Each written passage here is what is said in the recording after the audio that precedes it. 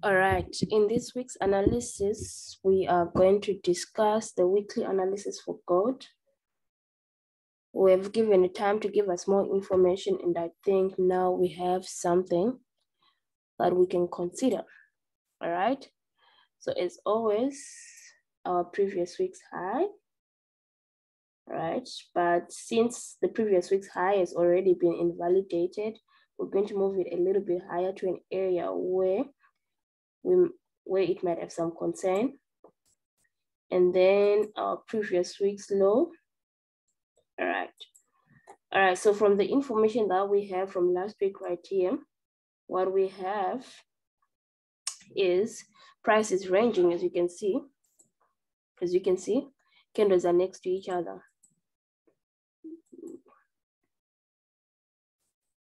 All right, as you can see, candles are next to each other. Price is respected the high, price is respected the low. All right, so price is ranging at this moment, and we have some sort of a mid-level around this area. All right, so now these are the areas that we are watching out for. We have a high, we have a low, and we have a mid zone that was created. All right, so let's add that low that price created. All right, so besides price ranging, what else do we have? We have price creating a low. It's very strong, as you can see. This was the first low and then the higher low that was created. And we all know that for price to create a new trend, price has to break two supports or two resistances for a new trend to be created. And right now, price was in an uptrend, right? And then it created a first low and then a new higher low. So as long as price respects this low and does not come all the way to this low, because the moment it comes all the way down here, there's a chance that it will break. So since price is respecting this low, we can say the uptrend might even continue because price is respecting the two supports that needs to be broken for price to go lower. So right now, we're still seeing the up move on a bigger time frame, all right? That's on a bigger time frame. Even if we wanted to like check the monthly time frame to see what's happening, on the monthly time frame, as you can see, our previous monthly candle closed bullish, all right? And if our previous monthly candle closed bullish, and this is the low that it's respecting, that's the low from the monthly candle, from our previous monthly candle, that means price has a higher chance of going higher to fulfill this wick fill, all right? So first it needs to fulfill this wick fill before it goes any higher. And remember, this is the highest gold has been.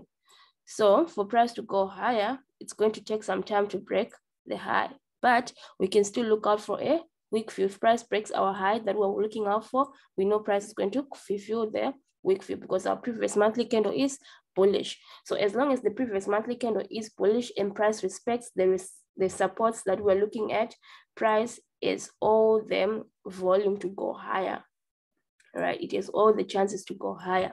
So that's what we have on the weekly time frames. Now, if we look at the daily time frame, at the daily time frame, this is where things get a little bit interesting. So on the daily time frame, we're going to adjust our high, all right? And then we are going to add a zone that was created right here. Because remember, it might not be as big as the monthly wick fill, but this is the wick fill that needs to be done. And the moment we reach that wick fill, we have a second resistance. And if price breaks that resistance, price is going all the way to fulfill the monthly wick fill as we saw on the monthly time frame. So these are our zones that we need to have. These are the most important zones that we have. All right. Same explanation that we have right here. If you look at this, all right, price is expecting a nice low here. So could we say that price, because this is the last bearish candle before price went higher, could we say price came all the way to retest for it to go higher? There's a huge possibility that price did that. So we need to see how today and tomorrow is going to unfold around this area, all right?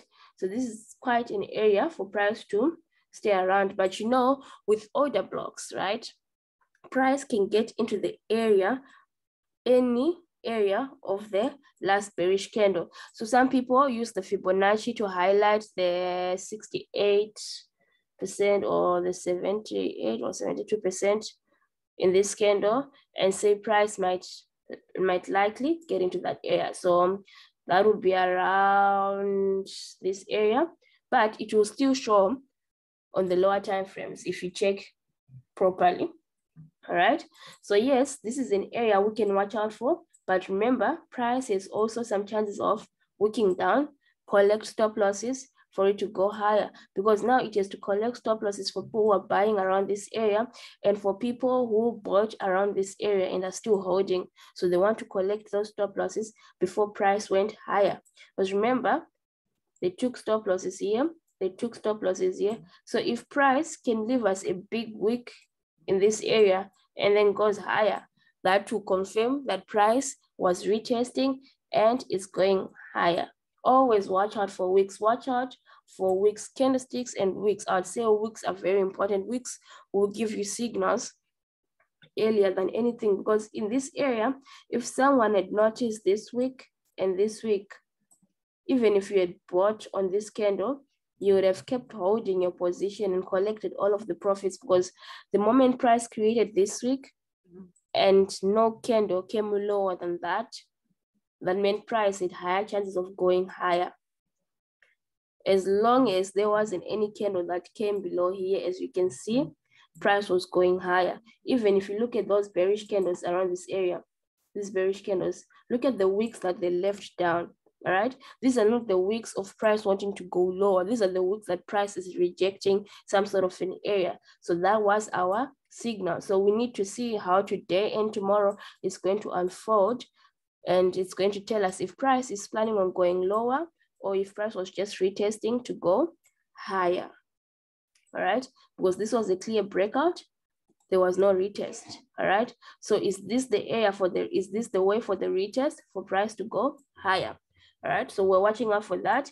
If not, then we're watching to see price come and close somewhere around here. So we need a strong candle that will close down there, and that will tell us that price is going lower.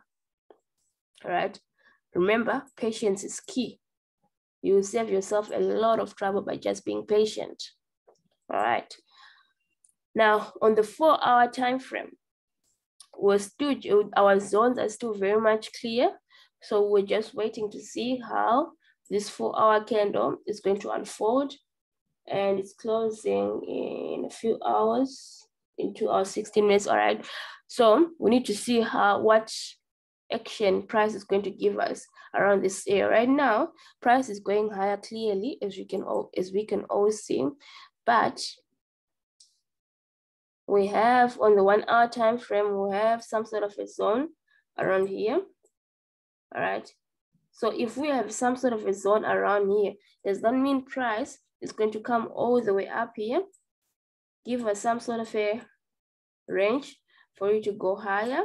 Because if it comes all the way up here, right, and then we get one bearish candle that leaves a long wick and pulls all the way and comes and closes above here, then that confirms our outlook.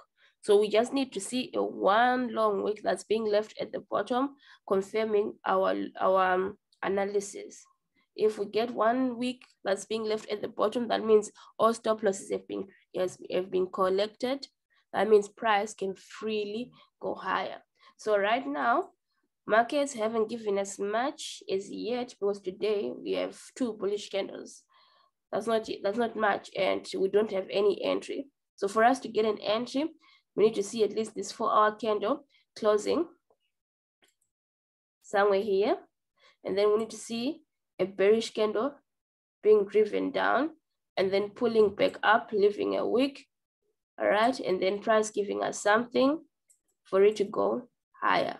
All right, but if we do get a bearish candle that comes all the way down and then closes down here, then price is most likely going to go lower. All right, so just watch out for that. All right, so if you don't get any entry for today, don't worry. today and tomorrow might be our days for watching, but if you're clever, you might manage to get some nice entries.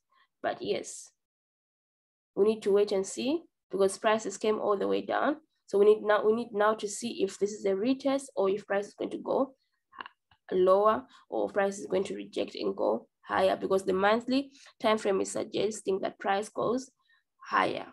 All right, so good luck. Any questions, please feel free to ask as always.